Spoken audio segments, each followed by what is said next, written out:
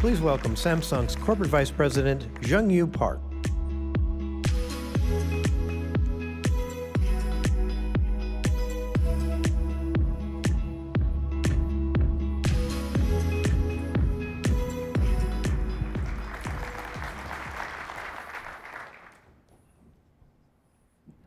Who knows what the future will bring? For many of us, future brings uncertainty. At Samsung Electronics, we see our role as providing a level of certainty for the future. And we believe we've got a track record that shows we are up to the task. My name is JongGyu Park, Vice President of Samsung Memory. Today, I will tell you about the challenges and our strategy. As you know, Samsung has continuously invested in the open source technology, especially the OCP. But first, let me briefly recap the history, our effort in open source. We are convinced that the open technology ecosystem is a crucial resource for solving problems and pursuing innovation. We started developing open technology from 2015, and then started actively participating in the OCP in 2019. This was Samsung's adoption phase. Of those 4 years, we focused on building understanding and consensus on open source technology. Then came growth phase from 2020 to 2022. We formed a dedicated organization and contributed to the ecosystem's development. Our fruitful collaboration with OCP's community led to achievements like the Poseidon reference system, mass production of OCP-inspired SSDs, and leadership in the FTI and sustainability. This progress has brought great pride and responsibility among OCP members. Now, we are in 2023, a pivotal moment for Samsung. Through our ecosystem, all the achievements and experience are openly shared with our customers and partners. The innovation and value generated from this cycle will benefit all of us here. We've dubbed this the diffusion phase. Samsung has established 3 important strategies for open innovation. The first, building on an open platform for collaboration. In line with our effort to build an open platform for collaboration, we opened Korea's first OCP Experience Center back in July. It stands at the heart of the Samsung in Korea. George, CEO of the OCP, was kind enough to be there with staff members at the opening ceremony. What an honor. Thank you. The Experience Center is not a place just to experience the Samsung's product and technologies. It will also be a platform where partners, OCP members, and scholars can gather and have honest discussion and find solutions together. As for second strategy, founding the APEC community energized global collaboration, adding a big piece of puzzle in Asian region. To start, the very first OCP APEC Tech Day was held in Korea on July 4th this year. We see great potential as we look forward to connecting American and European communities with the leadership of the OCP.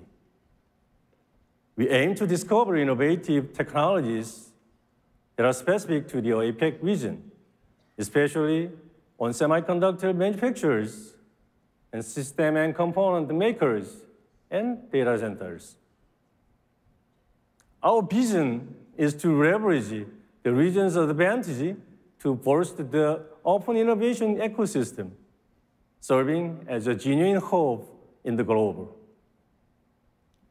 And lastly, value chain collaboration for sustainability. We are working to ensure sustainability across our industrial supply chain. The OCP Sustainability Project will play an important role in this collaboration. We pledged our participation in the 2022 initiative and are getting ready for the future.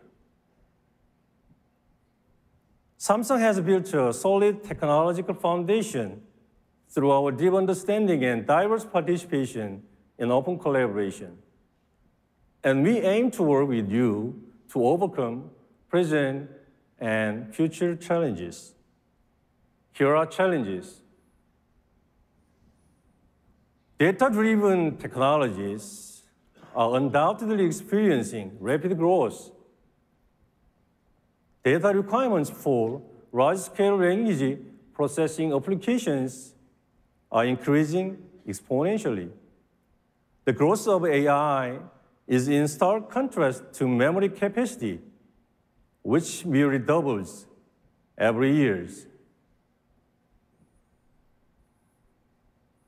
This phenomenon has created a huge gap between data processing capability and physical capacity. It results in inefficiencies in the data center and new challenges for the memory industry, namely bandwidth, capacity, latency, and power consumption. But it doesn't end there. The increasing amount of power required to process data is putting a huge strain on the environment. By 2030, data centers are expected to consume 15.6 times as much power as they did 2020. Combined with the climate crisis, this creates the greatest challenge facing sustainable technology development. So, what is Samsung doing? As a leader in memory industry, Samsung is striving to develop total solution across the entire vertical memory.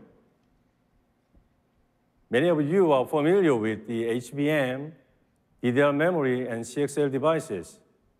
And here, we have PBSSD. The petabyte scale SSD is a fruitful, futuristic solution designed to respond to challenges the memory faces. In the AI era, the data centers themselves will act like a computer, and a storage system acts as a single big SSD. This is what PBSSD is for. It exemplifies the vision of Samsung, improving data center operation with ultra-high density, high performance, and high efficiency storage and power management. The PBSSD combines Samsung's cutting-edge VNAND and device technology and enhances system density as approximately 30%. With specialized power management, it uses about 20% less power. Ultimately, the PBSSD will help to improve the TCO in data centers and alleviate environmental impact. We are also devoting ourselves to researching innovation, packaging technologies. I would like to invite Vincent, the head of the DSRA AVP, to introduce Samsung's packaging strategies. Everyone, please give Vincent a warm welcome.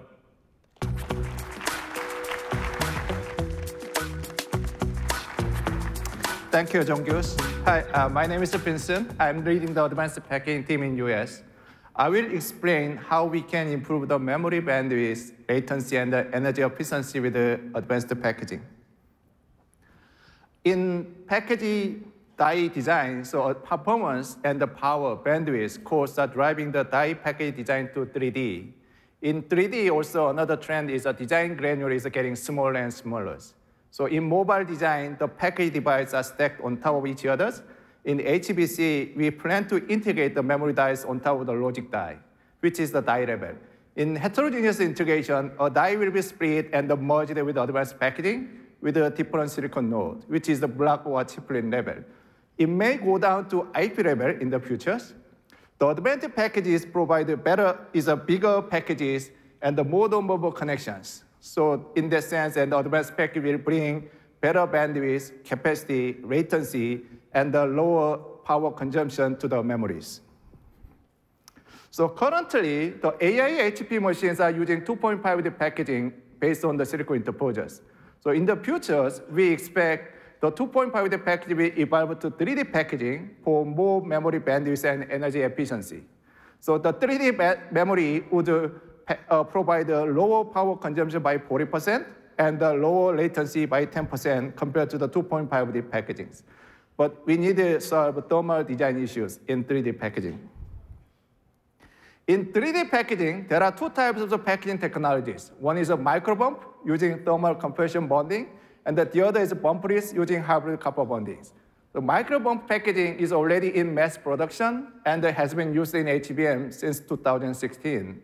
However, bumpless packagings provide a finer pitch than the microbump, so the more connections are possible. So for this reason, bumpless packaging could increase bandwidth by 40 to 115 times, while also having a shorter distance, lower power consumption, and being also lead-free. And that's not all. It also provides better thermal performance and 30% higher die powers. So our next step is a chiplet, and the tiny chips that can be as small as a grain of sand. In heterogeneous integration, Samsung is a strong supporter for open chiplet economy. Our advanced packaging portfolio includes silicon interposer packagings and the cost-effective silicon bridge packages. In silicon interposer packagings, we support 4 times HBM size, 8 times HBM size, 12 times HBM size. For widespread use of advanced packaging, we are developing cost-effective packaging solutions. So iCube-E is that the one example. iCube-E uses a panel-level interposer packaging integrating silicon bridges. Compared to the silicon interposers, the packaging cost can go down by 22%. It can support the bigger package size than the 4 times reticles with a similar signal and the power integrated performance. In order to overcome the memory challenges, we will work together with the companies in OCP. We will collaborate with the design, IP, EDP, OSAT companies within open ecosystem. We will deliver advanced packaging platforms to promote open chiplet economy. We will support CDXML, D2D protocols, and the chiplet development. Thank you very much. I'll pass back to JongGyu.